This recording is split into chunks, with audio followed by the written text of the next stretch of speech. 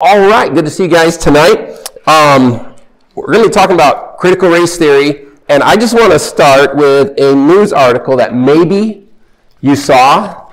I saw this yesterday, and here's the headline. This is from Fox News, but you can find it all over the place. And this is the title: Oxford music professors deem sheet music colonialist. Say curriculum needs to be decolonized. Sheet music is racist. You know what sheet music is, right? Sheet music is the music that's printed on a piece of paper, as opposed to window shade music, as I've heard it called, on the screen, right? So I want to read you some of this article. It says staff members within the University of Oxford's music department have deemed sheet music colonialist, which is a derogatory term, and have suggested ways to decolonize the curriculum. Professor said that music notation has not shaken off its connection to its colonial past, and that not rebranding it would be a slap in the face for students of color, according to documents reviewed by the British outlet The Telegraph. The same faculty also reportedly questioned whether the current curriculum was complicit in white supremacy, pointing to the program's focus on white European music from the slave period, composers like Mozart and Beethoven. The professors further suggested that certain classical music skills, like playing the piano and conducting orchestral arrangements, ought not to be required because they structurally center white European music and cause students of color great distress. The faculty members said the curriculum should broaden its offerings with studies like African and African diasporic musics, global musics, and popular musics. Oxford's music curriculum already offers non-Eurocentric course options, but professors who proposed these changes said the school's nearly all-white faculty gives privilege to white musicians by default. The proposed changes appear to have driven in response to the Black Lives Matter movement. Arising from international Black Lives Matter demonstrations, the faculty board proposed making changes to enhance the diversity of the undergraduate curriculum. And then it goes on a few other things. But you get the idea of what's going on. And by the way, this is not Babylon Bee. If I would have read that, I would have thought Babylon Bee. Babylon Bee is a satire website, right? This is real news. You can find it all over the place. Why do I read that to you? It's because it is the epitome of critical race theory. Okay? If you don't know what critical race theory is, and if this is at all a new term for you, that is what I just read. Everything in life must be viewed according to racism. Everything is racist. Everything is white supremacy. Okay, that's it in a nutshell. But we're going to talk about where it came from and ultimately how it affects churches, because like I said in here before, this is something the Southern Baptist Convention is buying into at the top levels. And so that's why we need to understand it as, from biblical point of view. And so, we're going to talk about critical race theory. Is it an analytical tool or mass deceit? And the reason I put this title on here, because I mentioned SBC 2 years ago in the National Convention, the convention voted on Proposition 9. And Proposition 9 was about critical race theory. And most people probably didn't know what it meant, but the idea of this proposition which passed was, it was against critical race theory to a degree, but it said that it is a useful analytical tool. Okay, so there's a huge hubbub about this thing, and it's a major issue in the Southern Baptist Convention right now, that and a few other things that are very concerning. But the guy who is really pushing this thing, who's one of the vice presidents or something of the convention, he called it an analytical tool. Well, is critical race theory an analytical tool or is it not? So that's why we're talking about this. Where did it come from? Well, I know where it came from. We're going to study that a little bit. How does it look in our society? Over this last year, we saw it. In the last 2-3 years especially, this is really coming to the top, right? Things like Colin Kaepernick in the NFL. His kneeling, which has started off that whole mess of, we don't stand anymore for, the national anthem. We kneel in solidarity and all this kinds of stuff. He's protesting brutality toward black people, or the technical term is people of color. That's the term you're supposed to use now. It means non-white. It's any color, Asian or Indian or whatever, black. And then we have the whole defund the police movement. And you hear about the defund the police movement and the whole fiasco out in Seattle this past year, along with all the riots that we had all around the country. It all comes from critical race theory. Everything is about racism and white supremacy. The idea of reparations comes from critical race theory. And there's a city up outside of Chicago, I think now, isn't it? Well, they voted in, they're going to give reparations to people of color. And the 1619 Project, anyone familiar with the 1619 Project?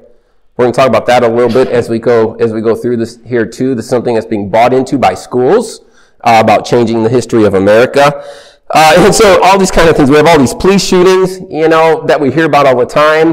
The Breonna Taylor incident, she was shot in her apartment. The police got the wrong door. That's the story how it went.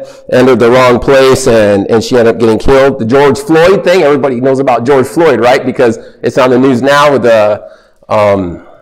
the trial for Derek Chauvin, however you say his name, and to find out what's going on there. That was back last Memorial Day, killed in police custody. And this is not necessarily looked at as a police murder or, there's so many ways you can look at this, right? Was he guilty? Was he not? Was he a little holy boy poster child or not? You got all that stuff going on. But none of that matters. The only thing that matters is the officer was white and he was of color. He was black. And so that's the only thing that matters there. So it's a racial thing.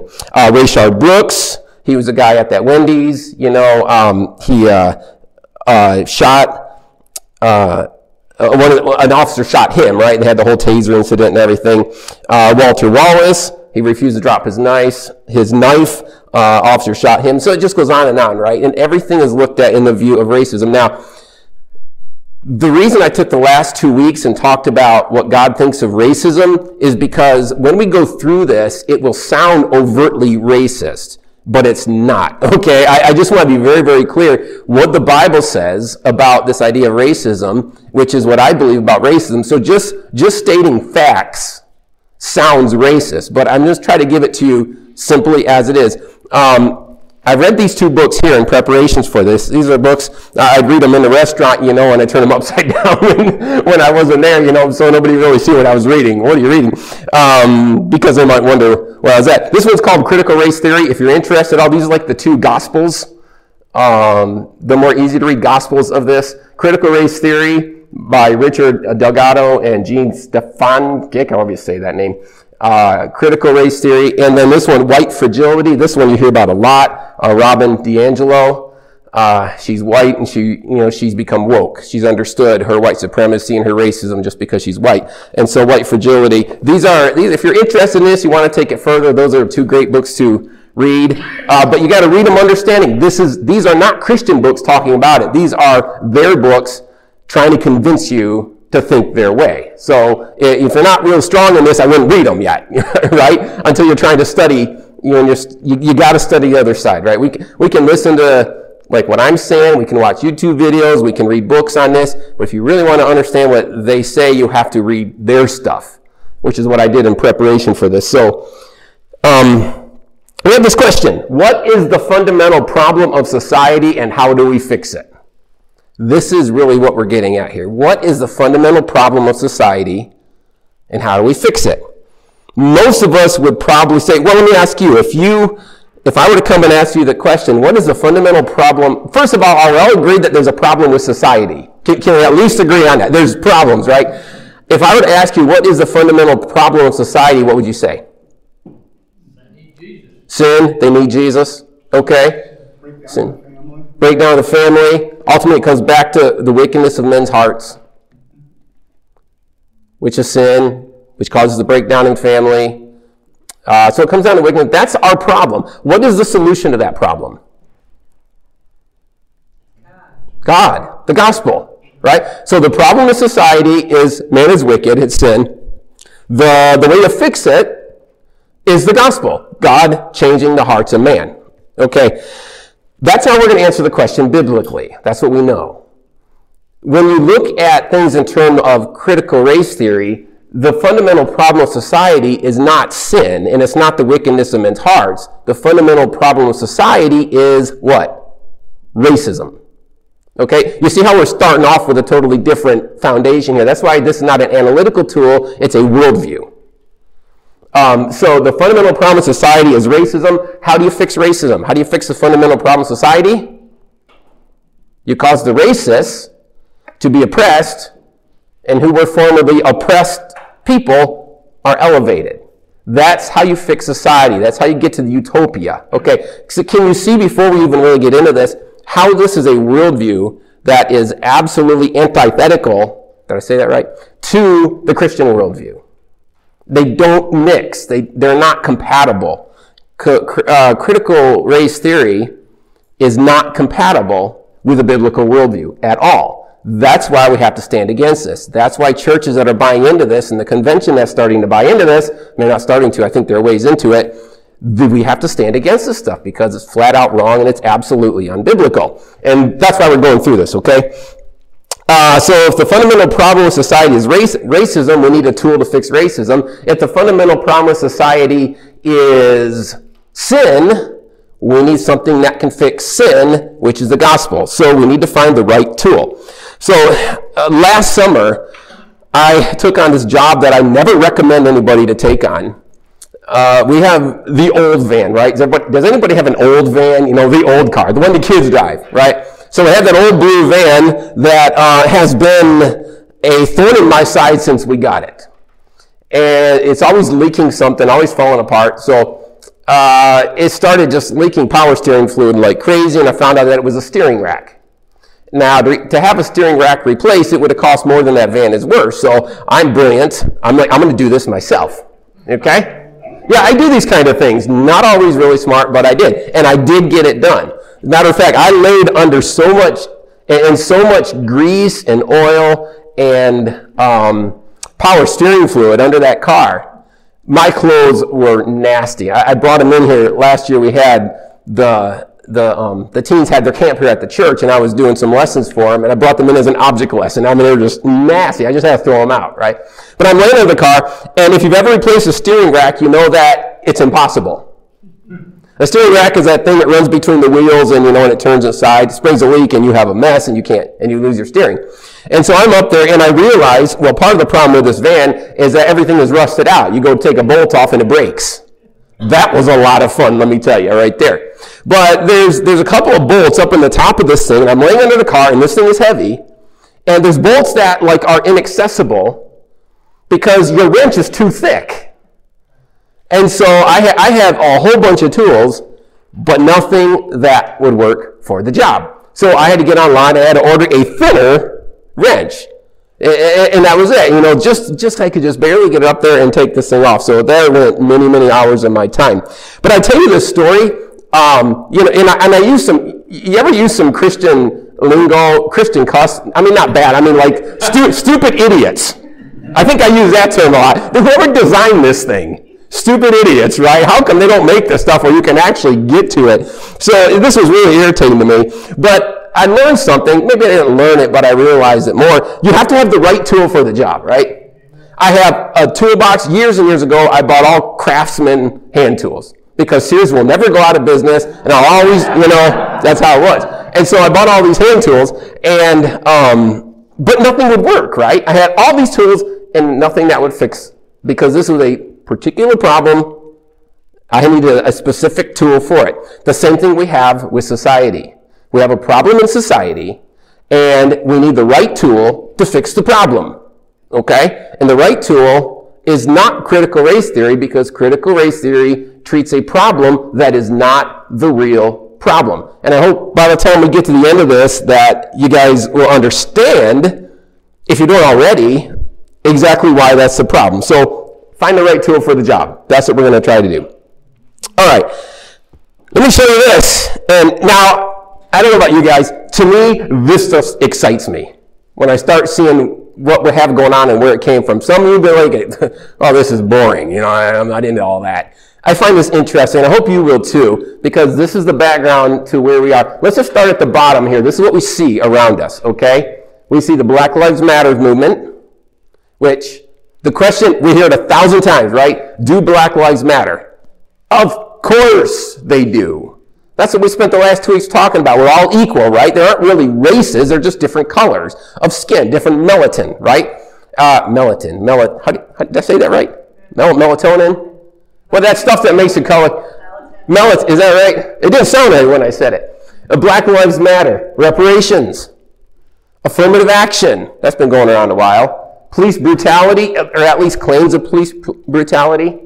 The 1619 Project. How about other things I don't have on there, like riots, whatever, the list goes on. Pretty much everything in society we hear about racism. Sheet music, let's put sheet music up there, right? Sheet music is racist. All these things, where does it all come from? Well, it comes from critical race theory. Where does critical race theory come from? It comes from its daddy, critical theory, which comes from its daddy, Marxism. Okay? So if you don't know anything about Marxism, we're going to start there today and start to understand how we get all the way to down here. And this is totally corrupting our society. It's really messing up our society. So all the stuff we see in the news, it's daddy, granddaddy, great-granddaddy is Karl Marx. Okay? So that's where we're going to stop. Karl Marx. There he is. Well, that's actually just a picture of him. It's not really him, in case you're wondering. All right. Karl Marx and Marxism.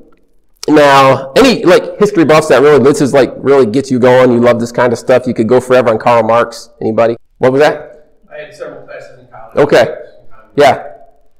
So you probably even could go into more depth if you wanted to. I'm just going to give a kind of a quick recap of who Karl Marx was and what he taught. He was a German philosopher, lived in the 1800s, became interested in class relations. Social classes, how they relate to each other and why everybody doesn't get along.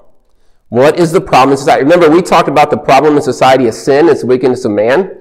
Karl Marx, not being a believer, obviously is not going to find sin as the problem. He found class warfare to be the problem. You have the social class, you have the lower class, middle class, upper class, all that kind of stuff. And he said these social classes are constantly in conflict, and this is how he defined them, in the oppressor and oppressed. Now for him it was economic. The upper class and the middle class, the lower class. It was economics, how much wealth that you have. And the oppressor group he called the bourgeoisie, French word, okay? These were technically the middle class. And then the oppressed were the proletariat, which were the working class. So basically what you have going on is the proletariat were going out and working, minimum wage kind of a thing, making money for the bourgeoisie, who were then getting rich off the backs of the proletariat, which caused some issues there between them in Karl Marx's idea. So Karl Marx says, wait a minute here, this is causing conflict, so what we need to do to fix this problem is we need to take the proletariat and raise them up and equalize things better. But he said a lot of times people don't understand what's going on here. And the only way to fix the problems in society is for the proletariat, the oppressed people, the lower class, to realize what's going on and then fight against the oppressor class. And then eventually they become the oppressors. And now they're the oppressed. Now they have to fight against them. So his idea was basically this is going to be going on all the time as the social classes change up and down and everything like that. But this is an economic thing for Karl Marx, which obviously he didn't believe in capitalism.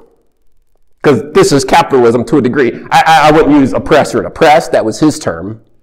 But you got to get rid of capitalism, because capitalism means someone can go out and they can work and they can make money. And yeah, there's different classes. Oftentimes it's based on how hard you want to work. Not always, but sometimes it is. But he didn't like that. Okay, he said the way to fix the problems in society is you have to try to equalize these classes. So capitalism is obviously equal. The problem in society is a struggle between these different economic classes, the bourgeoisie and the proletariat. So eventually he believed that in time the oppressed would realize that they're oppressed. They'll try to flip it and they go on. So Marx died. Okay, that's Marxism basically. Economic, social class problems. You got to equalize things better. Marx died and his followers continued on, and in 1923 a group of his followers founded what is called the Frankfurt School in Germany. It's called the Institute for Social Research, but it's known as the Frankfurt School. And his followers got together and they took Marxist ideas and they began to develop what is called critical theory, which is critiquing society to find out how to fix these problems in society. Okay, so now you can see we're adding the word critical into this whole thing. This school was shut down when Hitler came to power, and they actually relocated to Columbia University here in the United States, and then later on went back to Germany later. So here we are. We talked about Marx, Karl Marx. Now his followers are getting together using his ideas, oppressed and oppressor, or oppressor and oppressed, economically, and they're coming up with critical theory at the Frankfurt School, saying we need to critique society to fix these problems. For Karl Marx, it was economic, but it could be any number of things. The idea is the oppressors are always oppressing the oppressed people, and that needs to stop. Now, we have to understand that this doesn't necessarily mean that the oppressors are like oppressing them or like cracking a whip over them. Like we think of the slave owners and the slaves. Obviously, there's oppression there. Or, so some mean person, some mean boss oppressing their mean workers. It didn't have to be a connection like that. It really had to be more of an influence thing. And let me show you this. This is how they viewed it, okay? The oppressor is oppressing the oppressed through what is called hegemonic power. Hegemonic power is not I'm cracking a whip over you or I'm telling you what to do. It's that my influence and my culture is something that you're forced to live under. It doesn't. I can oppress you without even knowing who you are. You don't have to know who I am. It's just that we have this culture that oppresses you. Now, if we can just fast forward to where we are today, in this worldview, the culture we live in is oppressed by white, male, straight, Christian, healthy men. Well, male and men, those kind of go together, right? And so this is a white, male, straight, Christian society. So therefore, if you don't fit into that group, you're the oppressed and you need to overthrow the wicked oppressors, which are people like me. Okay? So that's kind of how this works in our society once you follow this all the way to the end. That, by the way, is part of critical race theory. Okay, so we have the oppressor and oppressed. Hegemonic power is just that you live in a society. Because you're a woman, you live in a male-dominated society, men are your oppressors. Boy, doesn't that work good in the marriage when you start looking at every man as your oppressor, right? Doesn't that work good in the workplace? You can kind of start to see now why our society is the way that it is, because everything is looked at as I'm oppressed, I'm a victim.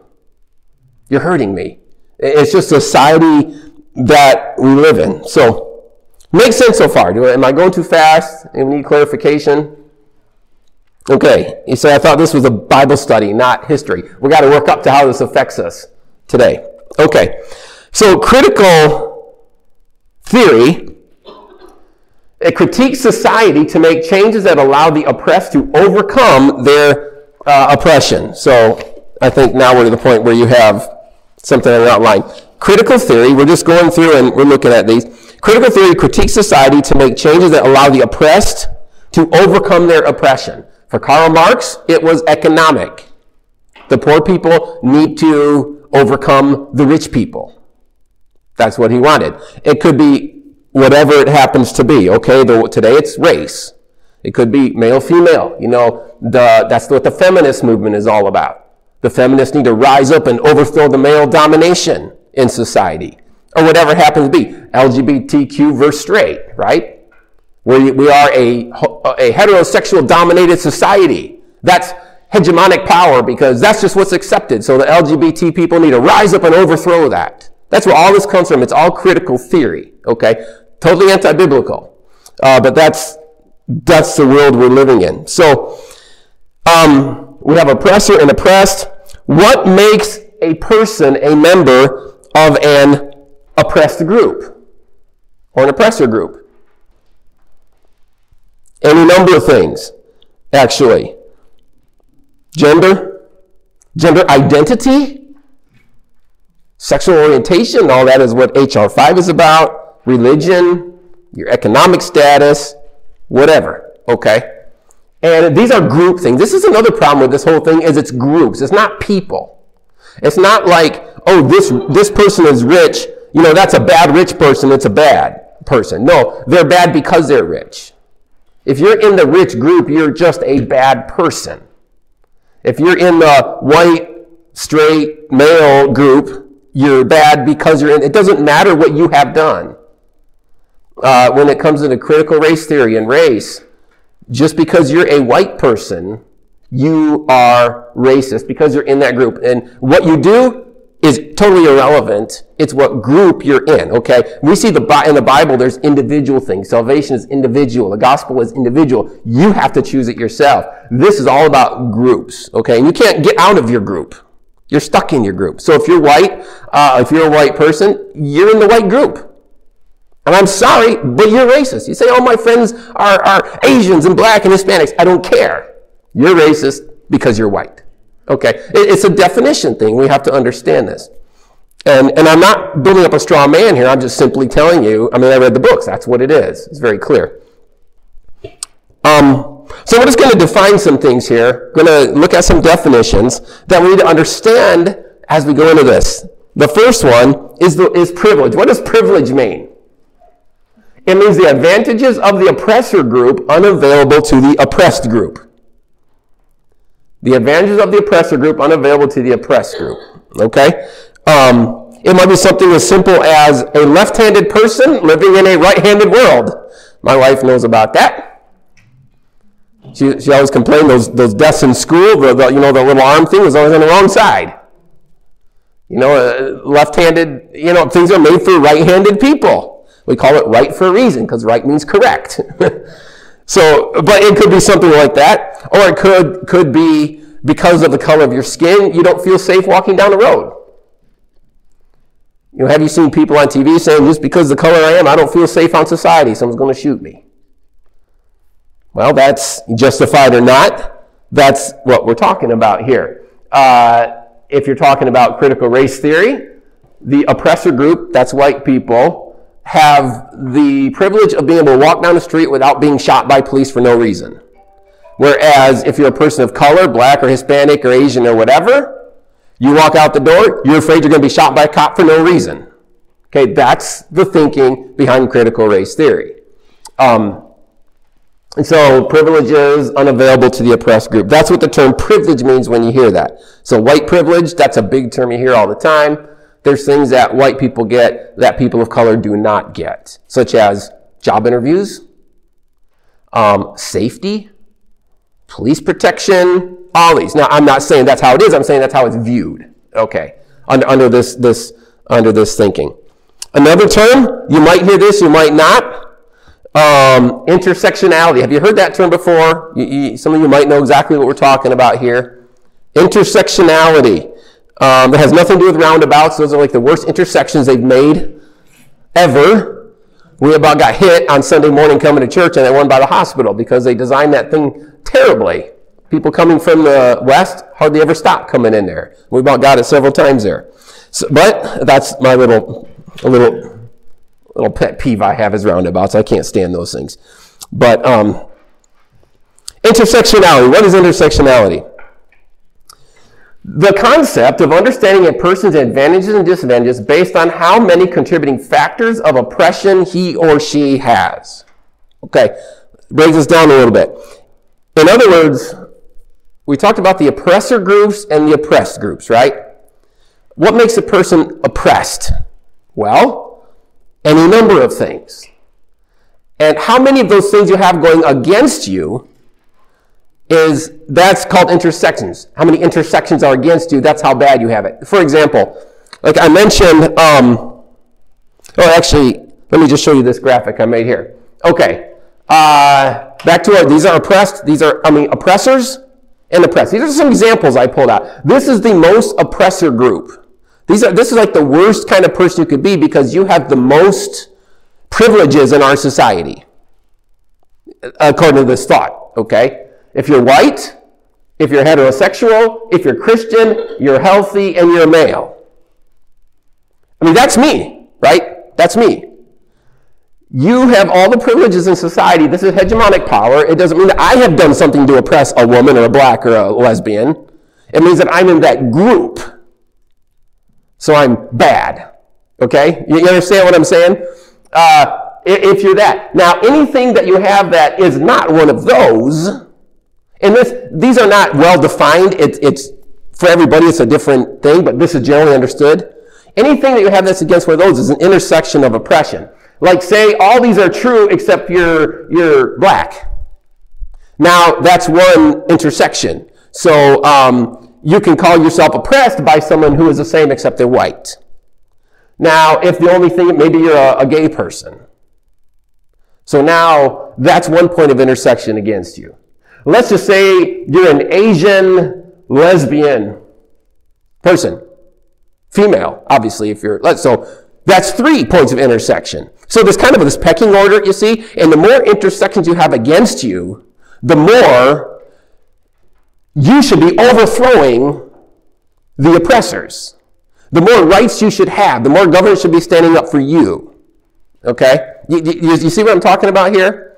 And this is not a biblical way of looking at the world, but this is critical theory. And when it's all about this and this, it becomes critical race theory. Okay? That's why this is not a biblical thing. It's not a godly thing. It's a worldview. It's not a tool for analyzing society.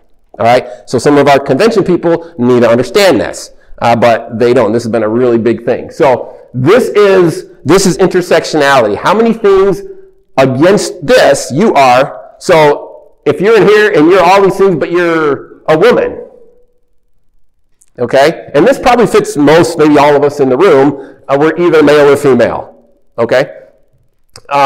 Maybe some of you have some other, nationalities or whatever.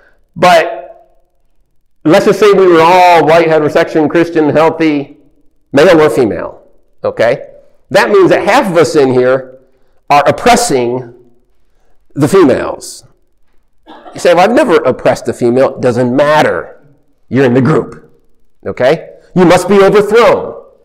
You're a bad man because you're in that group. This is the thought process behind critical theory. Criticizing and being critical, and that's not necessarily a bad word. In philosophy, critical doesn't mean a bad thing. It means you're really critiquing something, okay? You're critiquing society. You find out how do we fix the problem, and you fix the problem by overthrowing these people and elevating these people. And the more of these other points you have, the higher you should go. The more reparations, maybe, the more court cases you should win, whatever. So the more of these, non-these categories you have, the more you are down here, the more points of intersection you have. Now, here's an illustration. I made a video about this several months ago when we were going through the whole confirmation process for Amy Coney Barrett on the Supreme Court, right?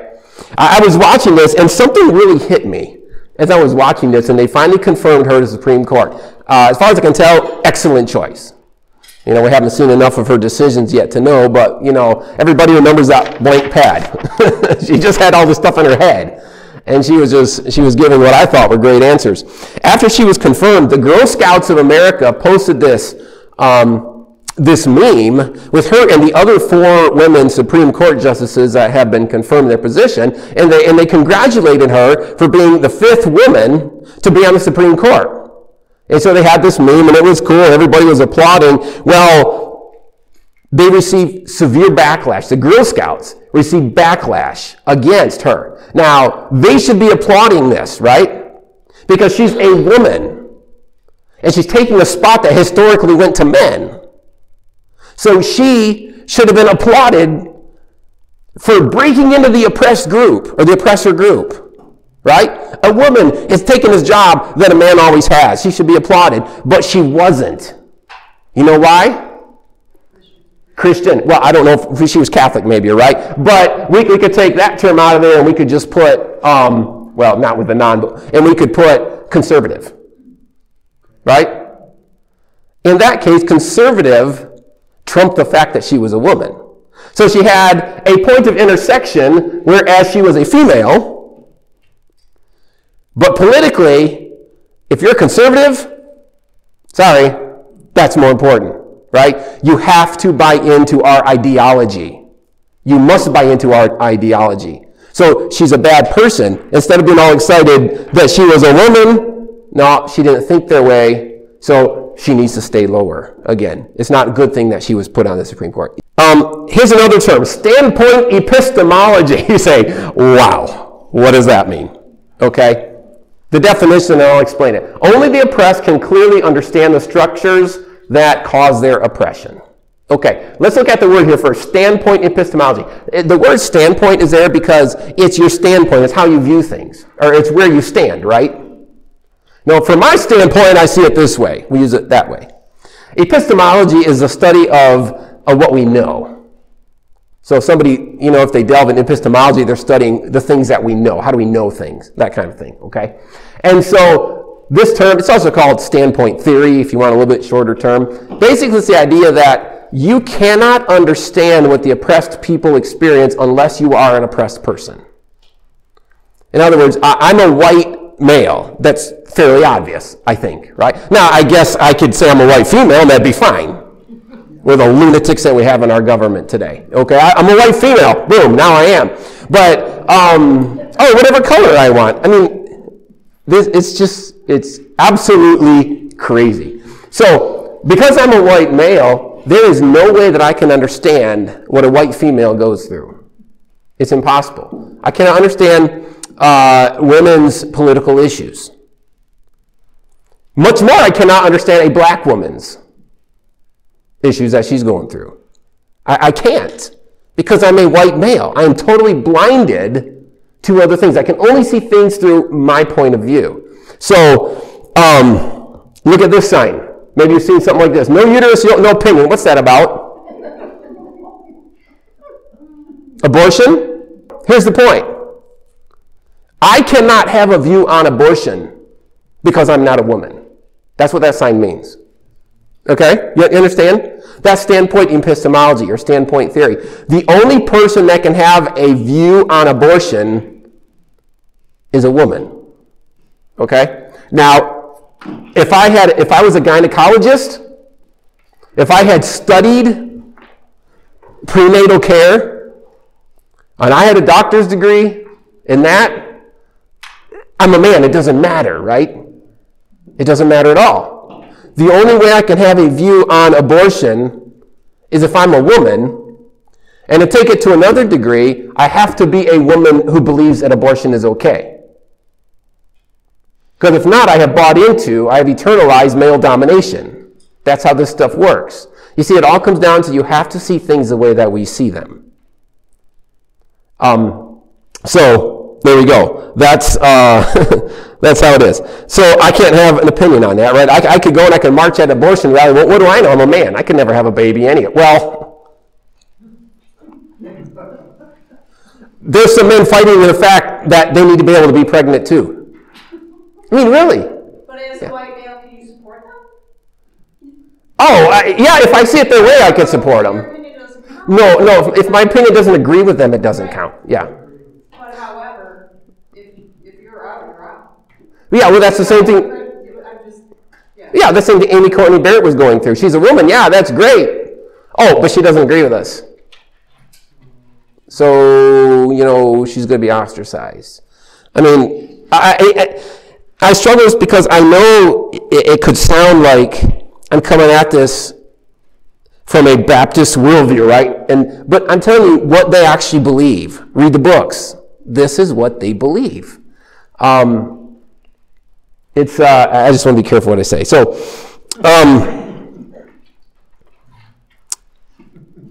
all right, I think that is where we're going to end it for now. We didn't get to the back side. Basically, we talked today about Marxism, what it is, oppressor versus oppressed, economically for him, which then brought critical theory. Critical theory is basically that we need to critique society to attack the problems in society. Now, next week, what we'll plan to do is we'll talk about how that specifically looks in the critical race theory, okay? Critical theory could be oppressor versus oppressed in, gender issues, economics, the LGBTQ movement, whatever. It's more of a broad category. And then when you just add race in there, it's all about race. It's all about the color of your skin. Okay, which is the stuff that we're seeing today. When we go to critical theory and we start looking at other people as oppressor and oppressed, what does this do for the unity in the body of Christ? I mean, it's gone, right? This is not biblical worldview. We have to stay away from that, which is why when we get into critical race theory next week, we see because Marxism is unbiblical, because critical theory is unbiblical, critical race theory is also unbiblical. Because it's just this narrowed down to dealing with race.